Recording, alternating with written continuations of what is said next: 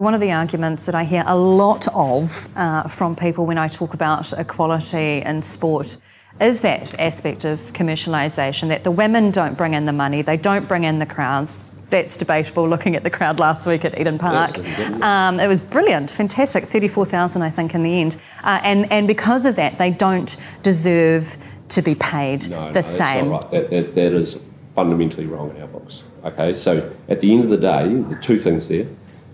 One of the reasons when you're in my job and you're going around all the players and you're saying, by the way, we're going to take a big chunk and allocate it to the women's game. And this is the point where Sevens weren't even in the Olympics.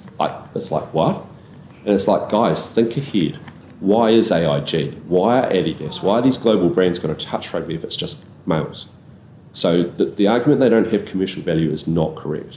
And in fact, I would argue your commercial value is massively eroded if you don't have both genders involved. I think it's really important. So that's probably number one on the commercial value. It might be when the sponsor allocates their sponsorship, they might be still disproportionate depending on the age and stage and where it's at. But if you did a sponsorship of Sevens in New Zealand Rugby at the moment, how could you split that? It might be, I suggest it would be the other way around at the moment. Do you see where I'm going with this? So I don't agree that the lack of commercial value. Look, we know the Black Ferns, if they play 3 test matches in a row, the chance of them selling out Eden Park and Wellington, Canterbury, it wouldn't happen at the moment. But one day it will. But that's the point. You've got to forward think on this is where I'm coming from. So commercially, I think they do have value. Yeah, 100%.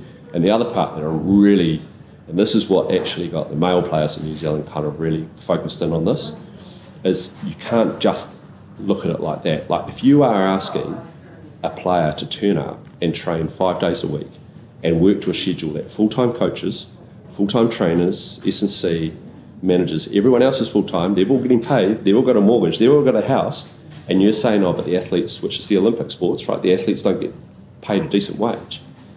Where are the values in that?